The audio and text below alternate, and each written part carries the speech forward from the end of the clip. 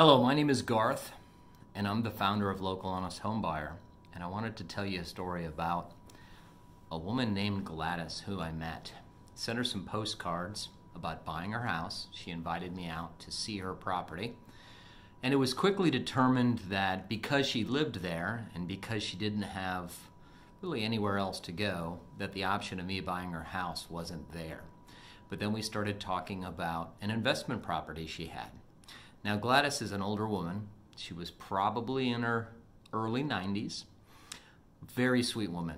Anyway, she was talking about this property, said she was interested in maybe selling it, but she asked me if she could get some help from us. I was with one of my Local Honest Homebuyer team members, Darren.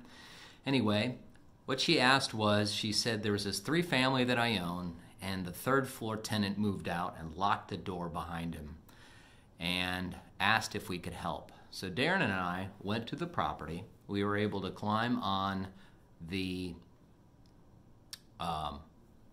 fire escape, climb through a window, unlock the door, and then we went to Ace Hardware and proceeded to change the lock for Gladys.